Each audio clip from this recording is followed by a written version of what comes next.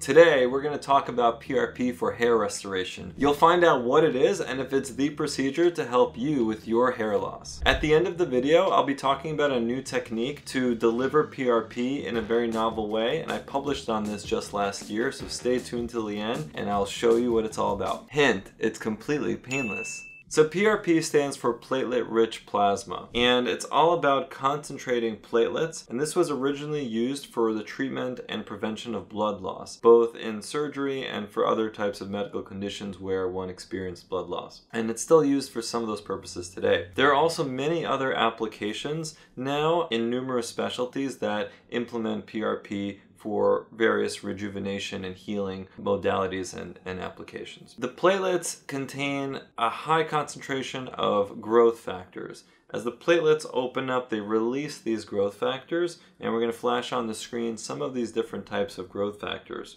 And what they're doing is stimulating cell proliferation, matrix remodeling, and angiogenesis, which is the growth of new blood vessels. How does it generally work? Well, you start off with collecting whole blood, so basically a regular blood draw from the person, and it's processed in a centrifuge. A centrifuge is a machine that spins at very high speeds, and it separates out the different components of blood or anything else you put into there into different densities. So depending on the density of what's inside the blood, it's going to separate out. And once you have that separation, you can then isolate the platelets, which are in what's called the buffy coat, and then that gets delivered into the scalp. This type of treatment, PRP for hair loss, is administered typically 1 month apart for 3 sessions. So that's for 3 months total, 1 month apart, and that's considered the initiation phase. Then every 3 to 4 months you come back for another treatment, and that's considered the maintenance phase. This type of treatment for hair loss does require maintenance in order to maintain results. So if you want to continue to see results of hair improvement, you need to keep doing the PRP. It's not a one and done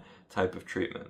So in this picture here, I want to show you the separation of whole blood. So when you get the blood from the vein, you spin it down and you get this initial separation where you have platelet-poor plasma. So that's this yellowish type of component that's almost like a see-through type of substance. It doesn't really have any major cells in it. Then you have the buffy coat, that's what the BC there is for, and that's where you have your primary concentration of the platelets. And then you have the red blood cells, and that actually gets discarded because that's not what you're using to promote hair restoration. So once you discard the red blood cells, you have platelet-poor plasma and this buffy coat. And sometimes you still have some red blood cell component left behind. And different systems will concentrate the platelets to varying degrees, and we'll talk about that. So what about the efficacy of PRP for hair loss? Well, there was a systematic review in 2018 from Harvard that showed that out of 24 studies, 21 actually reported positive outcomes using PRP, with outcome measures that range from photographic assessments to hair counts and hair density evaluations. It has been shown to help in androgenic alopecia, which, as you all know from my videos, is the most common type of hair loss in men and women, and PRP can also help in isolated alopecia areata, not my type of alopecia areata, which is universalis, which is a more aggressive type, but in isolated cases where you have a couple of patches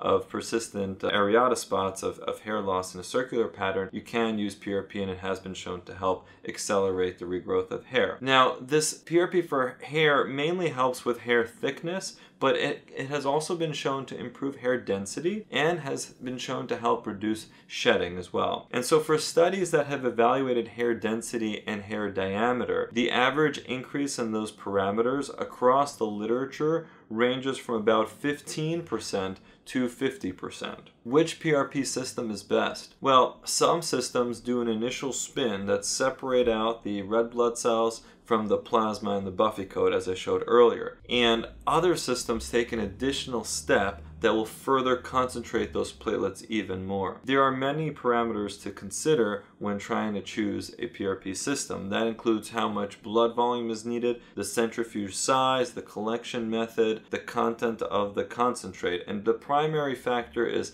what is your platelet concentration at the end of the preparation of the PRP. The higher the platelet concentration, presumably the better stimulation of hair to grow and to improve. Now, this figure here shows you all the different factors that one can consider when on the physician side you're choosing to buy a PRP machine, or on the patient side you're trying to decide which provider do I go to based on maybe the type of machine that they have. So these are the different factors you can look at, but the platelet concentration is a very important one. Let's look at the comparison of various PRP systems that are out there on the market, because there are many of them. There was a study in 2019 that assessed 33 PRP systems for hair restoration, and what they found was that the EMCYTE system, EMCYTE, generated the greatest platelet concentration out of all the systems that they tested, and that was at 1,643 times 10 to the third platelets per microliter. So I use this system primarily because of this study and because it's a well-known system that produces consistent results. And I use the dual spin 60cc EMCYTE kit in my practice, and we concentrate the platelets in a certain amount of volume based on which area of the scalp we're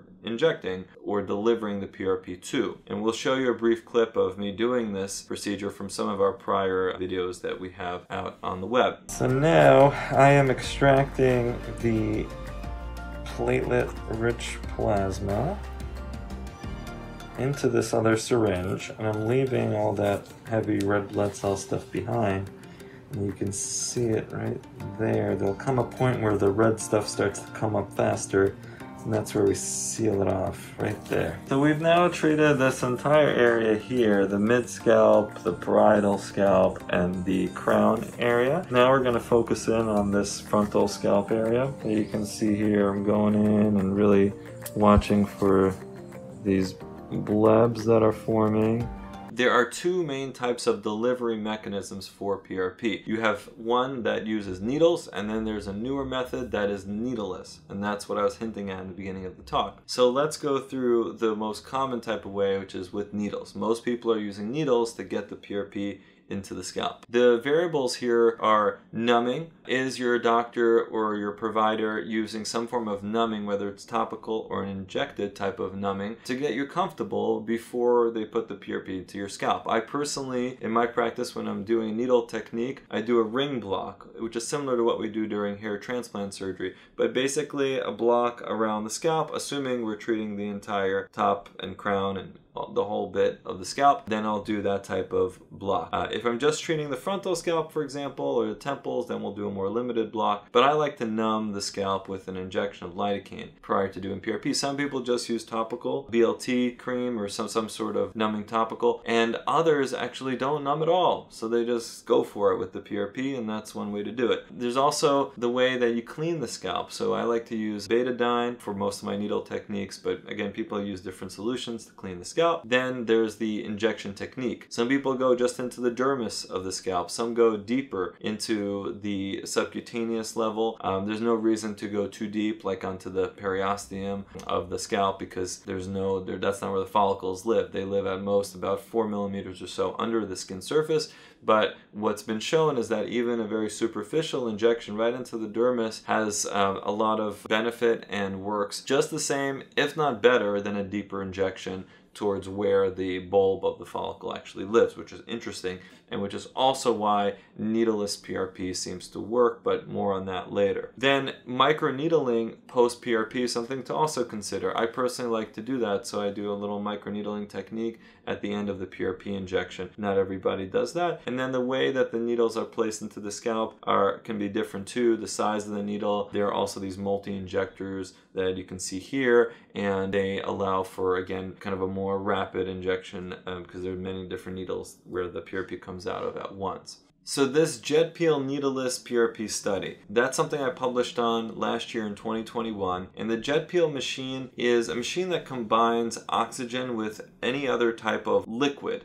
into a jet that incorporates this type of solution into the skin through little microchannels at subsonic speeds. So this was a pilot study of 14 patients, and what was interesting is that 86% of the patients actually showed improvement in the overall hair restoration based on standardized photo scales. On the questionnaire that we gave patients at the end of the study, 93% of patients stated that they would recommend this treatment to others, and the overall satisfaction score in this study was 81%. So this is something that you can go and read, and we're going to put it into the description and flash it up on the screen. The best part of the needleless system is that there's absolutely no pain, and that's its biggest advantage. And of course we need more studies on this. This was just a pilot study, but the technique is definitely showing a lot of promise, and many patients come to my practice asking for this. And this is a picture here of what the machine looks like and what the handpiece looks like. So the PRP in the syringe actually gets twisted onto the side port of this handpiece,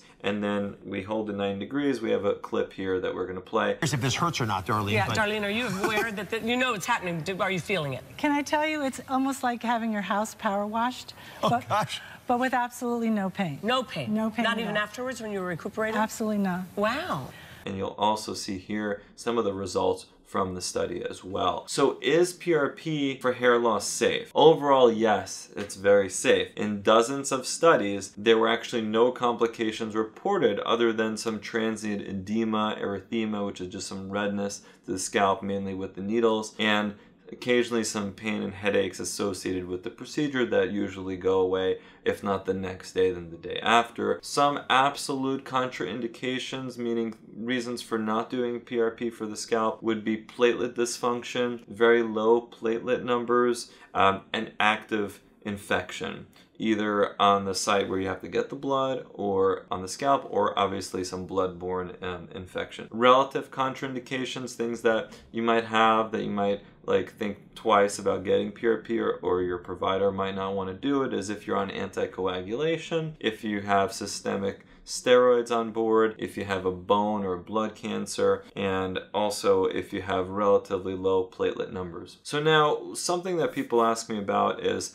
PRF, platelet-rich fibrin. So what is that? So the blood is collected without any anticoagulant for PRF, and it's immediately centrifuged. The platelets are activated in this process, and they form this congeal type of matrix. And this is a natural type of coagulation process, so it's generally simpler and less expensive to do than PRP. It's useful for generating this thick type of glue-like substance, this matrix, that can be useful for surgery and for some wound healing applications. But it's less useful for hair restoration when you need to actually deliver this through the scalp. So it's better in that situation to have an anticoagulant on board and to process it through one of these special kits, and that's where we get into the PRP. So PRF, you can see in this picture, it forms this almost like a clot, a pretty thick clot. You can see a forceps holding this clot up. Not terribly useful for hair restoration, and there are no studies that show that PRF is any better than PRP for hair. How about using PRP during a hair transplant? Is that effective? Well, in my practice, the focus when we do PRP with a hair transplant is actually to reduce shock loss of the existing hairs in that recipient area. So if you already have a lot of miniaturized hairs, we like to do the PRP with the hair transplant to actually try to save those hairs so that they don't fall out because we traumatize the area implanting new hairs. And there was a study in 2016 that looked at 40 patients when PRP was added to the recipient site during a hair transplant. And what they found was that there was a faster growth of transplanted hair. There was a reduction in the catagen loss of transplanted hair. That's that period of time after a few weeks of a hair transplant that the hair shafts actually fall out. So they found that there was a reduction in that, and there was a faster skin recovery, and there was an activation of the dormant hair follicles in that vicinity. So all interesting things, and so I think PRP during hair transplant definitely has a role in the right patient. If there's an area that has absolutely no hair and you're transplanting hair into it, doing PRP is really not going to do a whole lot. Another question, is PRP better than Finasteride for men with androgenic alopecia? Well, Finasteride and minoxidil in men is still the first-line treatment for androgenic alopecia. PRP is a reasonable second-line treatment if someone cannot tolerate one of those other medications, or if they don't even want to try it. It does work better with certain people's schedules. Some people don't like taking pills or applying topicals every single day. They rather come in every 3 to 4 months for a PRP injection. I don't see it as a replacement to finasteride or minoxidil, but it can be a nice adjunct, and sometimes for certain people can be something that they can do instead of doing nothing for their hair. Now that you know what PRP is and how it works, you need to watch this video to find out what minoxidil is and how it's useful for hair loss. Another non-surgical way to help get your hair back.